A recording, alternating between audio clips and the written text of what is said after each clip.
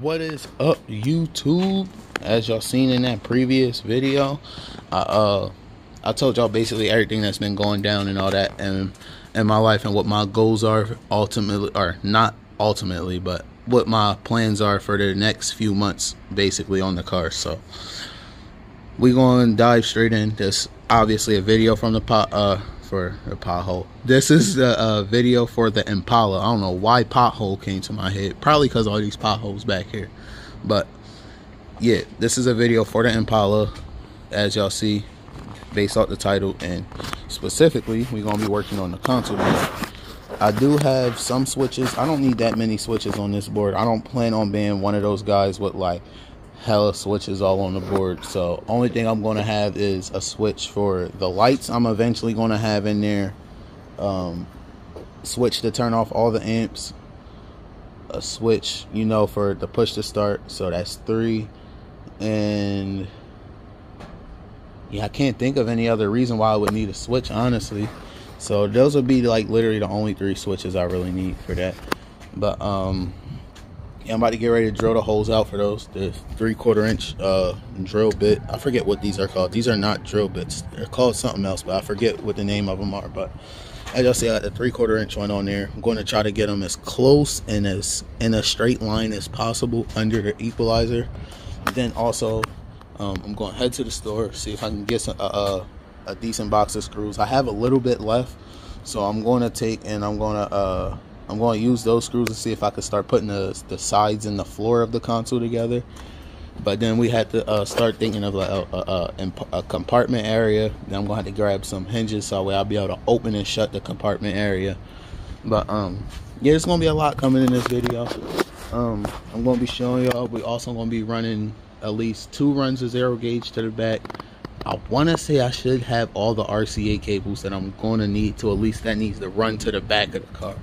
Now I know I don't have all the RCAs that go from, that's supposed to go from the deck to the head, to the equalizers, as I don't have any more of the shorter ones. But I know for sure I should have at least the run for the mids amp, the bass amp, and I should have enough for the highs amp. But I'll look and see how many sets of RCAs I have. If not, I'm not going to be able to put the console completely down.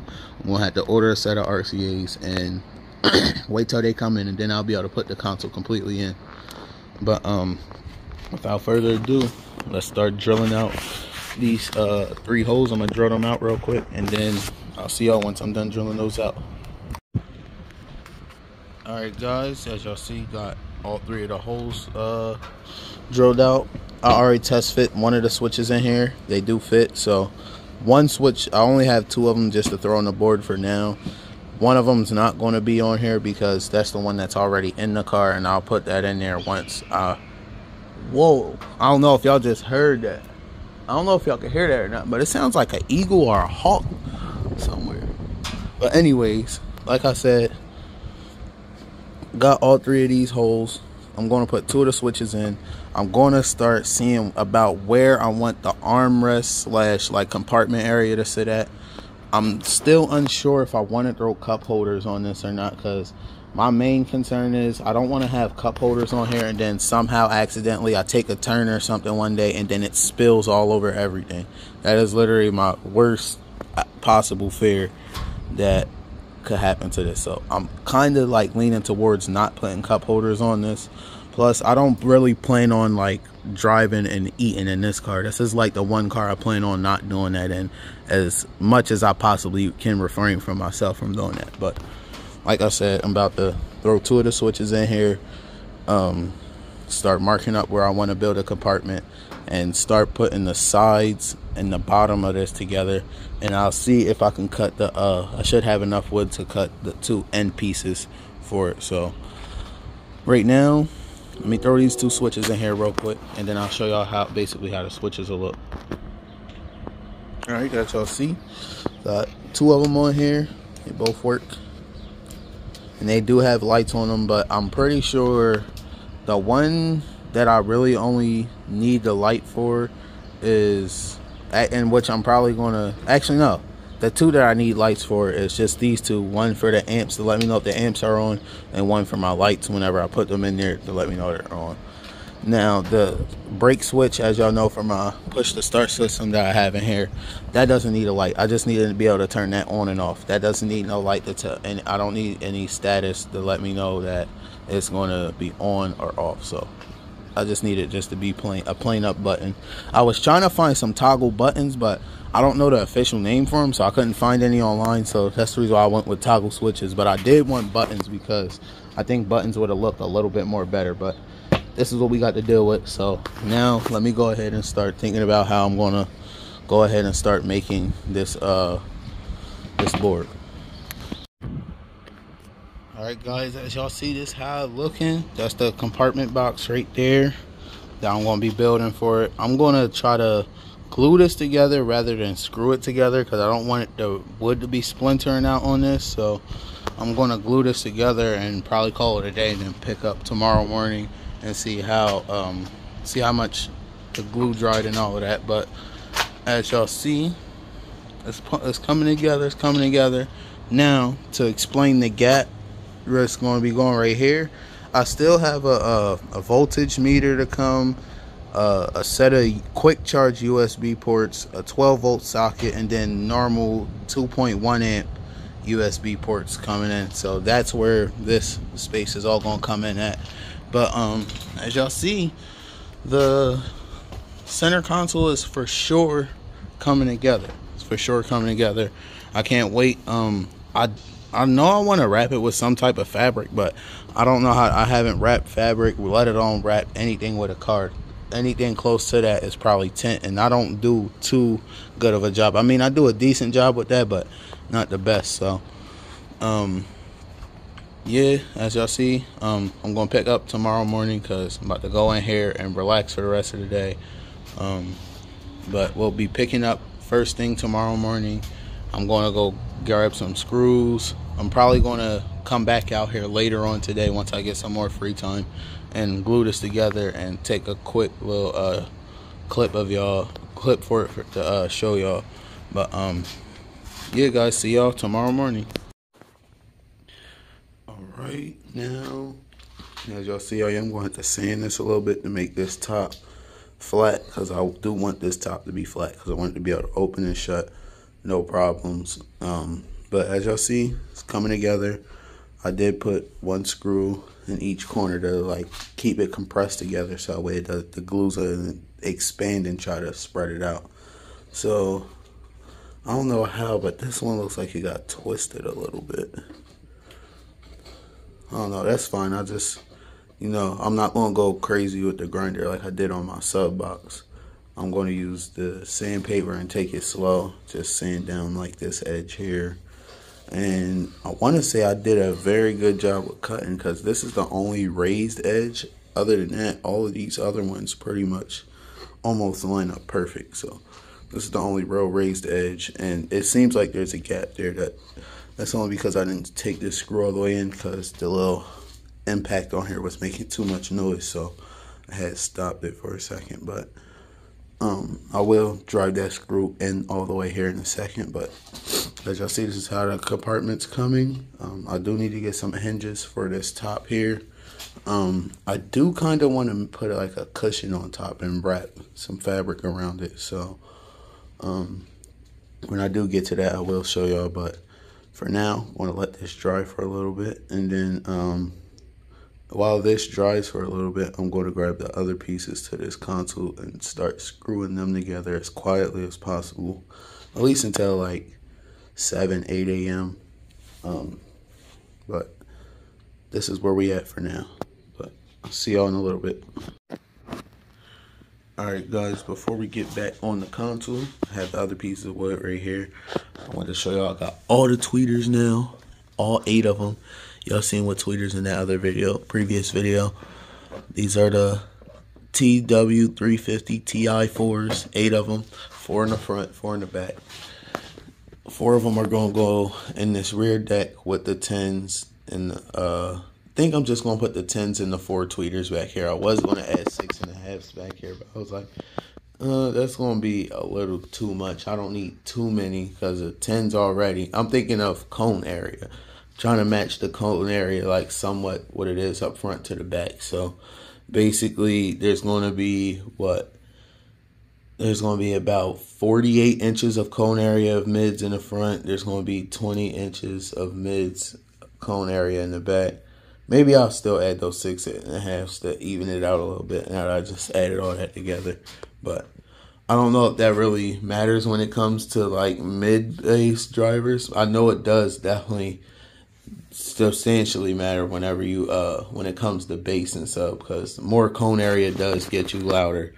So I don't know what it about with the mids, but like I said, I just have the 210s and the tweeters to go back here for now. Not sure about the 6.5s. I was even thinking of throwing some 6x9s back here with the 10s, because that was the original cutouts for this rear deck for the Impalas. They come with 6x9s from the factory, but when I got my car from the dealership, it wasn't brand new or nothing. I had got it from a buy here, pay here. There wasn't no speakers in the rear deck, and that's why I had put the RPXs in there a whole while back, and then they ended up blowing.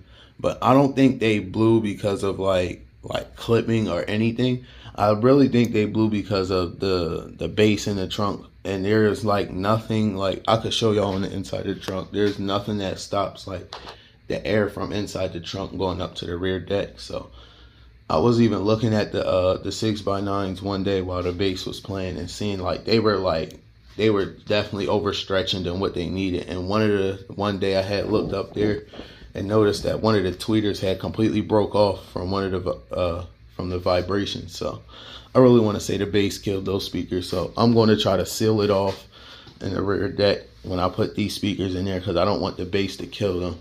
Now the tweeters I shouldn't have to worry about, but still going to do my due diligence and cover those as well. But it's all going to come together, but that's going to be a separate video. But I'm about to get ready to start putting this stuff together.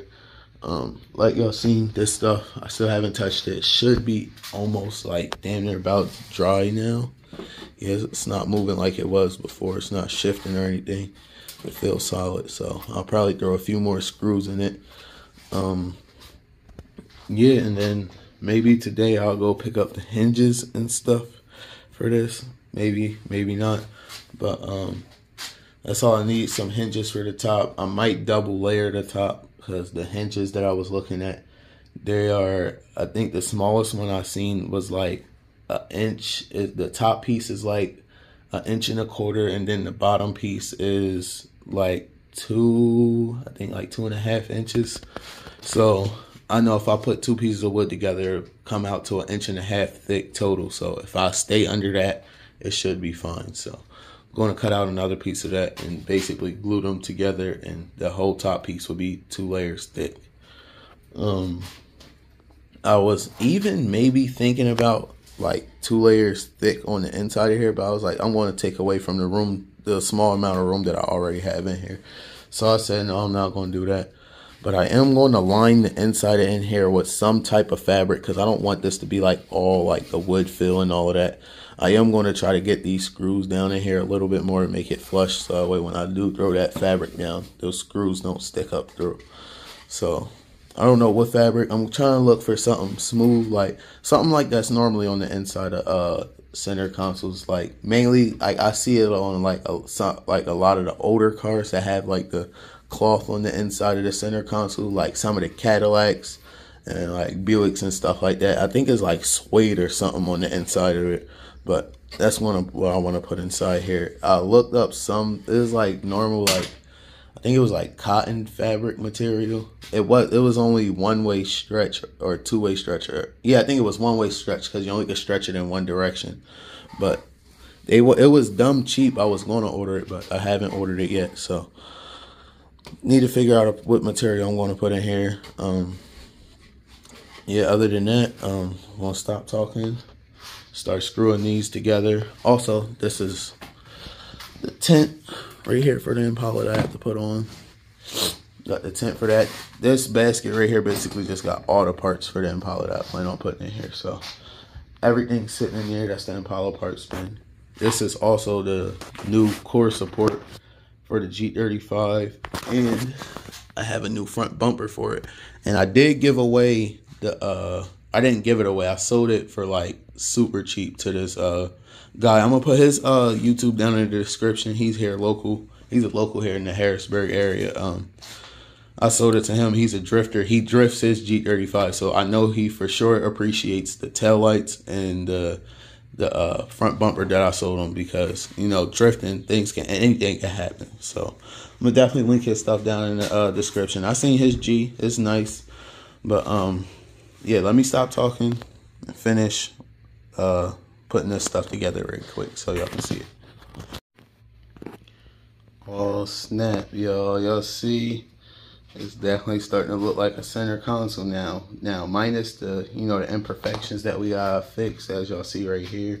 But this is generally how it's gonna look. Head unit, equalizers, switches, and then voltage meter and USB ports right there. It's starting to look, ooh, so from the side it definitely looks good. This looks way better than the first console that I made, hands down. Literally it does.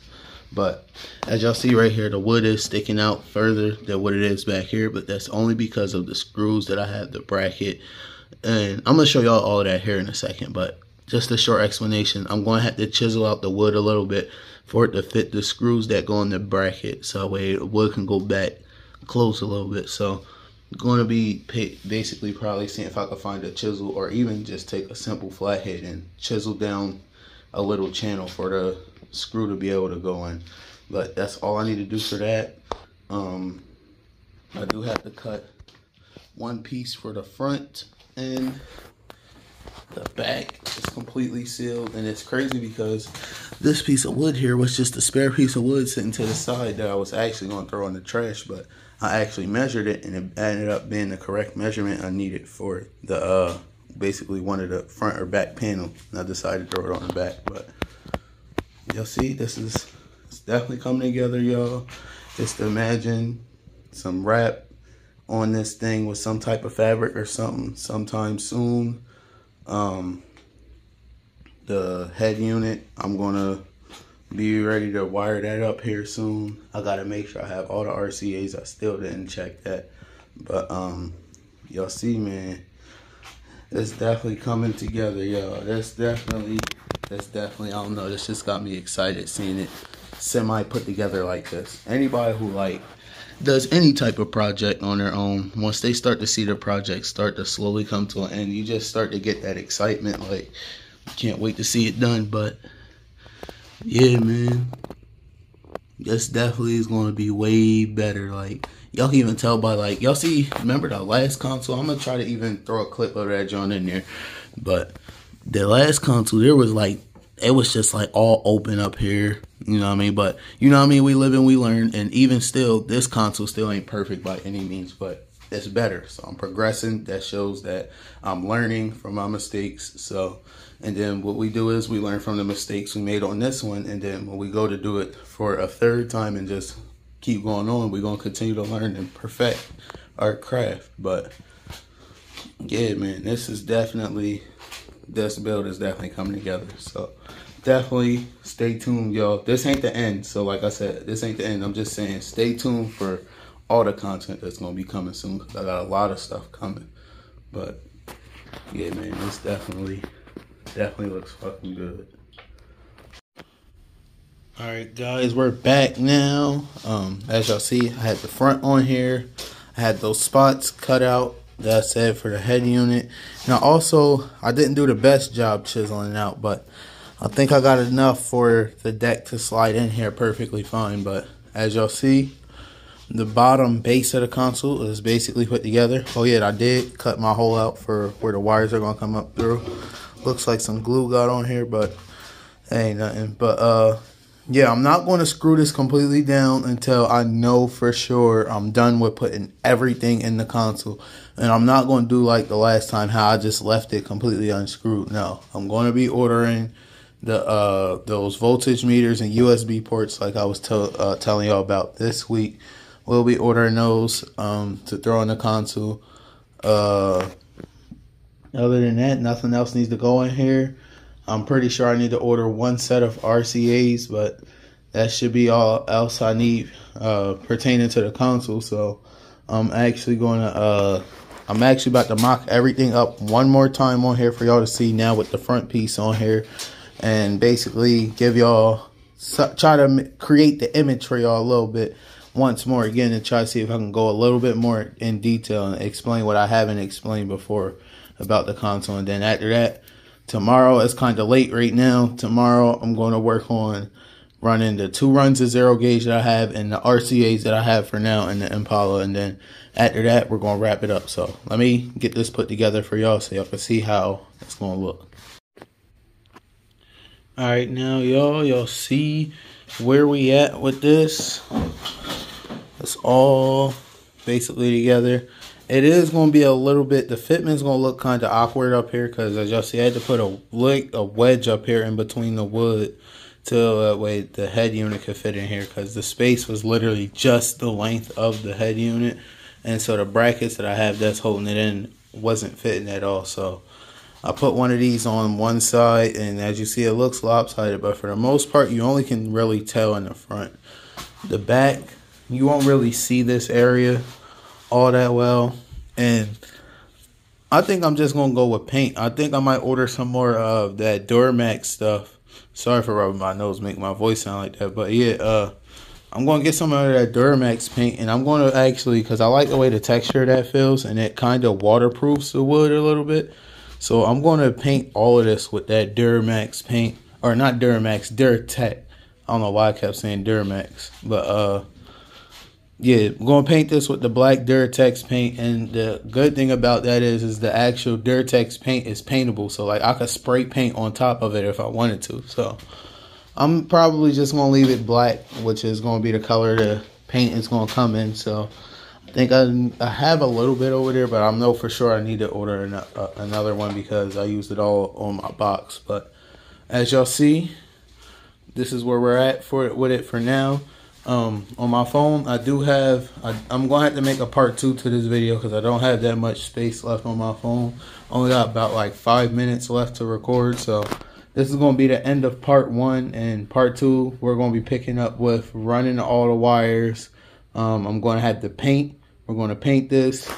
I will have that other switch ready to go in here. It's basically going to be the install of this console. But like I said, guys, stay tuned for part 2.